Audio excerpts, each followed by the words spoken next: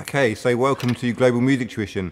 This is a guitar tutorial for Budapest by George Ezra. Really fun song to play, it's nice and easy.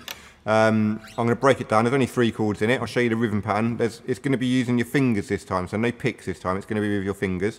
So in this guitar lesson I'll show you how to use your fingers correctly and we'll get the rhythm and show you the breakdown of it.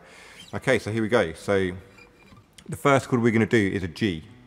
Now we're going to do it with this finger here, this finger here, so you've got these 2 free. So you need your first finger free. Okay. First note is playing the bottom string. Okay, and then your third, second and first on the B string, the G string and the D string.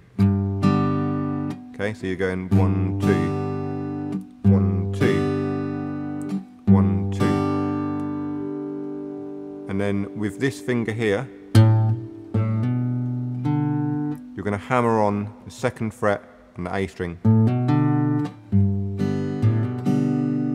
So it's 1, 2, hammer on, 2.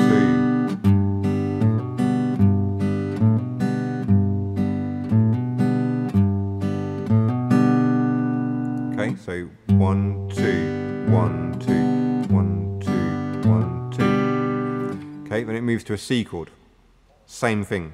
But now your bass note is on the 5th string, not this string. You're going to hammer on the D string.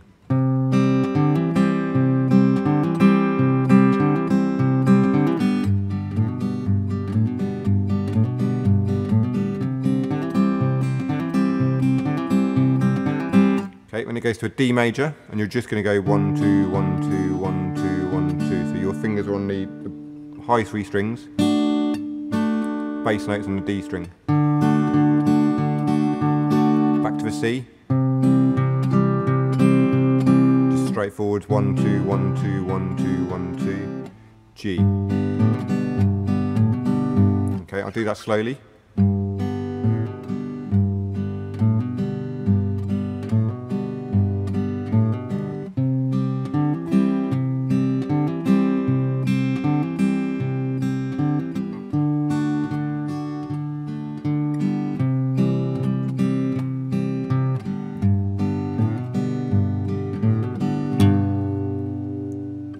Okay, so nice and easy there. So it basically follows that same pattern all the way through the song. So if you listen to the song, it will show you when it goes to the D. So the D is like the chorus section.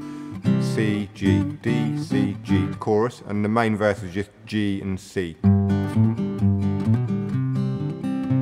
Okay, nice and easy. Please like the comments below and subscribe to my page. If you've got any questions, just put it in the comments. I'll get back to you. Okay, thank you for watching.